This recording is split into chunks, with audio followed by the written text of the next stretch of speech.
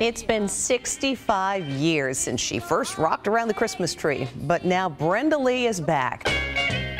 Rocking around the Christmas tree at the Christmas party hop. Brenda Lee's dynamic voice propelled her to the top of the charts. Her timeless hit, Rockin' Around the Christmas Tree, is just one piece of her impressive musical legacy. Yet behind her powerful vocals and undeniable stage presence lies a life marked by hardships. Join us as we delve into the triumphs, the heartbreaks, and the enduring legacy of Brenda Lee, a star born from hardship.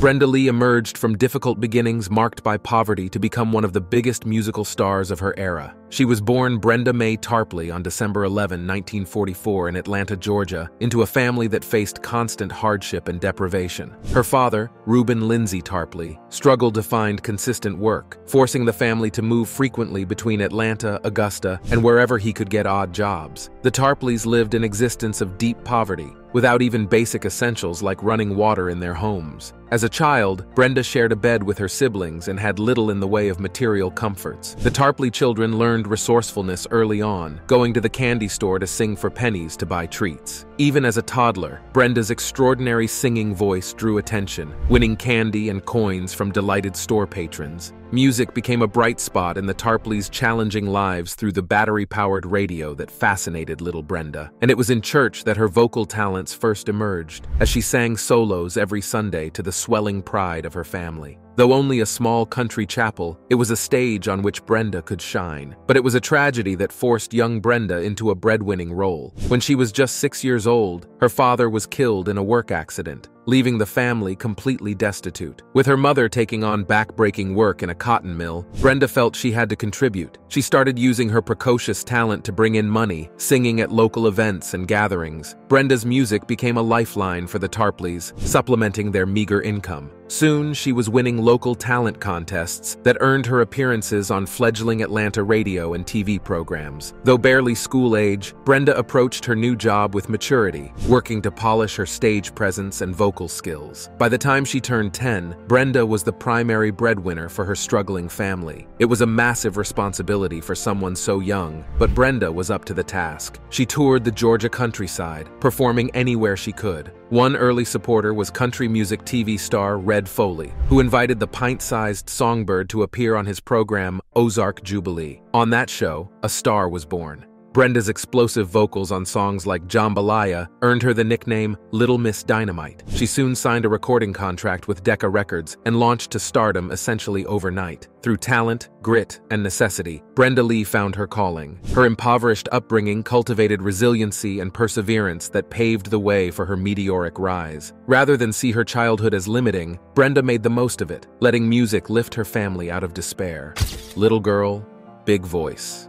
Brenda Lee's road to fame may have been fueled by need, but it was her prodigious natural singing talent that captured the world's attention. From early childhood, Brenda possessed a vocal ability exceeding her years. It was a gift noticed by those around her, even if its full potential was yet unknown. According to Lee's own recollections, she could pick up and perfectly sing melodies after hearing them just twice by the age of 3. This faculty astonished her mother and sister, who would bring Brenda to the local candy store just to show off her knack for song to delighted customers. Even as a toddler, her voice was nuanced, emotive, and dazzlingly mature. By the time she was 5, Brenda was winning talent contests around Atlanta, earning both prize money for her struggling family and local notice. Here was a girl with pipes well beyond her little frame, but Brenda polished her talent with dedication too. She sang at their local Baptist church from a young age, gaining experience shaping her voice around gospel songs and hymns. The response was so positive that church members urged Brenda's mother to put her gifts on greater display. From age 6, Brenda entered every talent contest she could, realizing she had a gift that could lift up her family. In one competition sponsored by local schools, Brenda took first prize, a performance on an Atlanta radio broadcast. This launched a year of weekly appearances that gave her priceless exposure.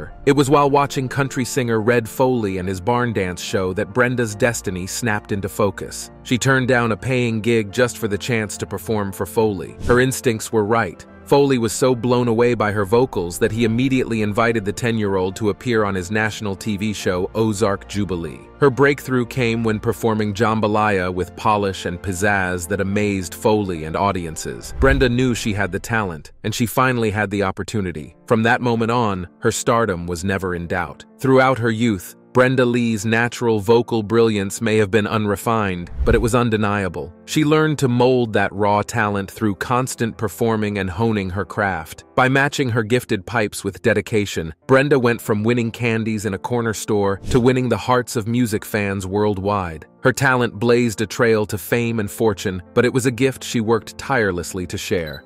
Tragedy turns talent into responsibility.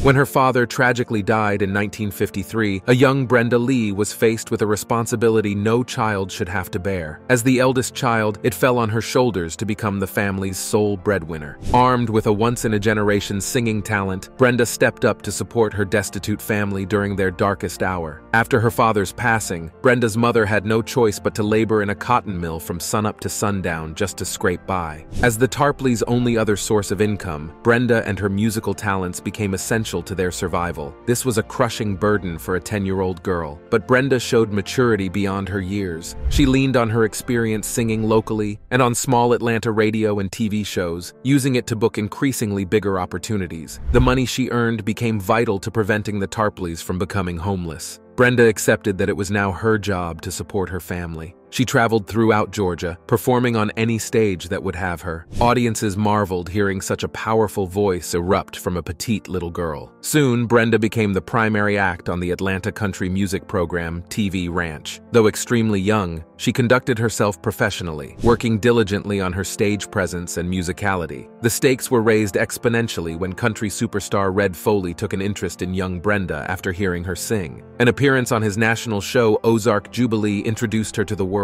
Practically overnight, Brenda Lee became a star, inking a record deal with Decca. While most kids her age were attending school dances, Brenda was booking big-money concerts and television appearances. She spent her adolescence touring, recording hit songs, managing media appearances, and sending much of her earnings back home. Brenda accepted this duty with maturity and pride. Her talent and drive lifted her family out of destitution. While still holding on to her youthful spirit, Brenda tackled grown-up responsibilities to carry her loved ones through their darkest times. Though just a young girl, she forged herself into the head of the household through strength and love.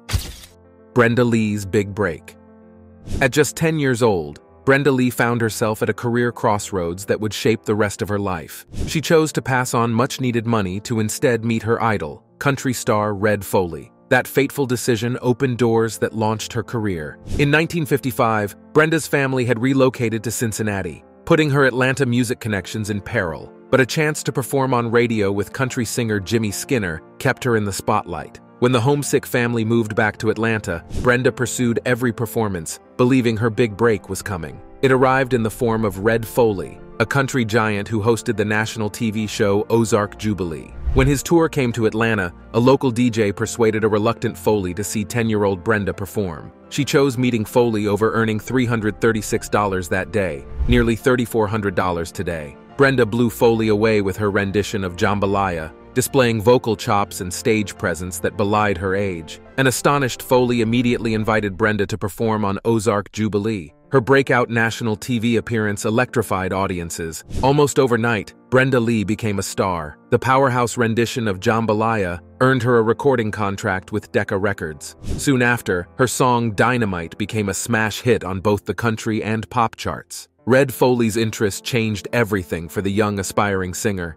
In a single performance, Brenda proved she had the talent to become a big star. Thanks to Foley's belief in her, the world finally got to experience the enormous voice and presence of little Brenda Lee. That day paved the way for a legendary career. Brenda's gamble to meet her hero, rather than take a big payday, paid off in ways she couldn't imagine. All it took was 4 minutes on stage to change her life forever. From that first thunderous Jambalaya, Brenda Lee never looked back, launching decades of stardom, the contract that held Brenda Lee back. On the cusp of superstardom in the late 1950s, teen sensation Brenda Lee found her career stalled by an early contract. At the very peak of her ascendance, she discovered bigger opportunities just out of reach due to a restrictive deal signed by her mother years before. The roots of the problem reached back to 1956, when Brenda first appeared on Red Foley's Ozark Jubilee show. Her powerful performance earned national attention and a 5-year contract with the program. However, her manager and mother hadn't scrutinized its restrictive terms. Just months into her breakout success, Brenda tried signing with other labels offering lucrative deals, but she remained bound to the Ozark Jubilee contract. ABC and her then-manager Jack Gillette blocked these attempts to advance her career. By 1957, 15-year-old Brenda was America's fastest-rising new star, with hits like Dynamite and One Step at a Time. But she was hemmed in by Ozark Jubilee's low pay and limited exposure. Huge opportunities beckoned, yet the restrictive contract remained a barrier. Frustrated but unbowed, Brenda fought back. Her new manager, Dub Albritton, filed a lawsuit against Ozark Jubilee in 1957, claiming the contract had not been properly executed. After months in court, Brenda won her freedom. The legal victory came at an ideal time, freeing her to sign a recording deal with Decca Records. It proved a pivotal moment, as Decca launched Brenda into international pop stardom. But for a frustrating season, an ill-advised early contract nearly derailed her career before it could properly start. Thanks to her tenacity and her lawyer's skills, Brenda broke out of a situation that could have seriously stifled her career. The lesson learned was to carefully review any deal before signing. Brenda ended up exactly where she belonged, as one of the world's brightest new stars. Rise to pop stardom. When she signed with Decca Records, everything clicked into place for Brenda Lee. With her career finally under her control, she developed into an unstoppable hit-making force. Her first Decca single, One Step at a Time, became an instant top 40 pop hit and top 10 country hit in 1957. But it was only the beginning, as Brenda rattled off an unprecedented string of 9 consecutive top 10 Billboard pop hits between 1960 and 1962. Songs like Sweet Nothings, I Want to Be Wanted, Emotions, You Can Depend on Me, and Fool Number 1 dominated both radio airplay and sales charts. The earworm melodies and Brenda's powerhouse vocals proved irresistible to pop audiences. But the song that propelled her to icon status was the 1960s I'm Sorry. It was Brenda's first million-selling gold single, spending multiple weeks at #1 on the Billboard Hot 100. The aching ballad underscored her vocal maturity at age 15. Rockin' Around the Christmas Tree also became a classic after finally catching fire upon re-release in 1960. Its twangy guitar riffs and Brenda's rockabilly vocals made it an instant holiday staple. Decca Records allowed Brenda the freedom to develop into a versatile artist and hit machine. Her years under contract produced some of the most enduring pop crossover anthems of the early rock era. Thanks to Decca, Brenda Lee had the platform to share her prodigious talent with the world. Evergreen holiday hit. In a recording session that would forever change her career, 13-year-old Brenda Lee cut a soon-to-be Christmas classic song in the summer of 1958. Rockin' Around the Christmas Tree became Brenda's signature holiday hit and one of the most enduring Yuletide pop songs of all time. The song was written by Johnny Marks, who had penned other hits like Rudolph the Red-Nosed Reindeer. Brenda's producer Owen Bradley thought it would be a perfect vehicle for her rockabilly style, featuring a prominent twanging guitar by Hank Garland and a lively solo by Boots Randolph. Brenda brought an energetic, straight-ahead rock sound to the jaunty tune. Her youthful exuberance was perfect for a Christmas pop song that became an instant seasonal favorite upon its release that November. However, Rockin' Around the Christmas Tree didn't actually become a hit until its re-release in 1960, after Brenda had become a superstar. The song steadily grew in popularity each holiday season, eventually selling over 5 million copies. Marked by Brenda's signature vocals, it embodied the joyous spirit of Christmas. Today, Rockin' Around the Christmas Tree remains a staple of holiday music playlists around the world. It has charted repeatedly on Billboard in the decades since and has been featured prominently in numerous films, TV shows, and commercials. The song has become synonymous with Brenda Lee, despite being recorded when she was barely a teenager. While Brenda recorded many hit singles in her illustrious career, none capture the merry warmth of the season like her iconic Rockin' Around the Christmas Tree. That 2-minute summer recording session produced a song that timelessly evokes the Christmas mood for generations of listeners. Now nearing 60 years after its release, it stands as Brenda's most indelible contribution to popular music. Finding fame abroad. A fascinating aspect of Brenda Lee's career is that she became a star in the United Kingdom before achieving fame back home in America. With her rockabilly style, Brenda first found an audience overseas that propelled her to appearances and chart success starting in 1959. At just 14, an age when most young performers were limited to local venues, Brenda was already touring the UK. She appeared on British television programs months before her American breakthrough. Her first UK single release, Sweet Nothings, reached the top 5 on Britain's music charts in the early 1960s. The song wouldn't become a hit in America for another 6 months. Other recordings like Let's Jump the Broomstick and Speak to Me Pretty also saw success overseas before making an impact stateside. On her early 1960s tours of England, Brenda played sold-out shows backed by top British acts like The Bachelors and Sounds Incorporated. She was a featured headliner at the famed London Palladium Theatre and venues across the country. By 1962, songs like Speak to Me Pretty and Here Comes That Feeling had reached the UK top 5, while still just album cuts in her native US. Brenda's special connection with British audiences helped drive her emerging stardom. In retrospect, the UK was the perfect place for the rock, pop, and country blend of Brenda's early career to catch fire. Her music was heavily promoted there by Decca Records. By the time she achieved major American success, Brenda was already a star in Britain. That loyal overseas fan base sustained her popularity well into later decades. Brenda retained a special bond with the UK that started with Britain embracing her talent first, a fascinating wrinkle as her legend grew worldwide. Balancing love and limelight. At the height of her fame as a teenager in the early 1960s, Brenda Lee found balance and refuge from the spotlight in marriage and motherhood. Her 1963 wedding to Ronnie Shacklet and subsequent birth of their 2 daughters gave her focus away from her public life. Just 18 years old, Brenda's wedding to 20-year-old Ronnie came as a surprise to fans, as she had shunned dating to concentrate on her career. But a backstage meeting bloomed into a romance and quick engagement. Still, Brenda kept the nuptials private, marrying quietly in Nashville with only family and friends present. Content to avoid the media glare, Brenda maintained a happy, low-key marriage and family life, even while touring the world as a major star. In 1964, she gave birth to her first child, daughter Jolie, followed by daughter Julie in 1965. Close friends like country legend Dolly Parton recalled Brenda treasuring time off stage, as a wife and mother at home sewing dresses, cooking meals, and generally avoiding the spotlight. While a world-famous performer,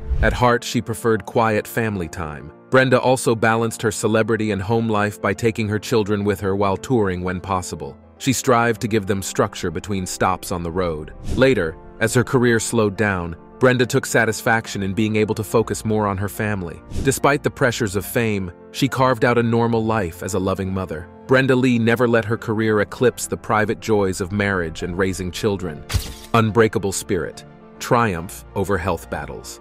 Throughout her legendary 6-decade career, Brenda Lee has faced numerous serious health issues that threatened both her life and her ability to sing. But time and again, she has persevered through these challenges with remarkable resilience to return to performing for adoring audiences worldwide. While still only 15 years old and at the apex of her meteoric teen pop stardom, Lee collapsed on stage from sheer exhaustion in New York. The non-stop pace of touring, recording, and media appearances had finally caught up with her. Though eager to get back in front of crowds, Lee took doctor-ordered rest to recover her strength. Far more dire was a terrifying hospitalization in 1972 when Lee was just 27, after a blood clot developed in the large vena cava vein that returned blood to the heart. Lee's life hung in the balance before emergency surgery managed to successfully remove the clot. The health scare nearly led her to an early retirement. Later in the 1970s, Lee had to overcome a bout of vocal cord nodules that compromised her ability to sing with precision and stamina. But through rigorous vocal training and exercises, she rebuilt the strength and flexibility of her voice. She also trooped on performing despite suffering a broken foot in an on-stage fall in Las Vegas in 1981. But perhaps the most worrisome vocal challenge emerged in the late 1990s when Lee was in her mid-50s. Doctors discovered growths called vocal cord cysts that risked ending her singing career if fully removed by surgery. After delicate procedures to partially excise them, Lee chose further voice rest over surgery to preserve her instrument, hoping the cysts would not lead to permanent vocal cord paralysis. Now nearing 80, through timely medical intervention and personal determination, Brenda Lee still possesses the soaring, emotive voice that has spellbound fans across pop, rock, and country for over 6 decades. Her perseverance through potentially career-ending and life-threatening medical issues serves as an inspiration. Above all, Lee has proven that her defining trait is an indomitable inner strength to overcome the many hazards that have threatened both her voice and her life throughout her storied performing career.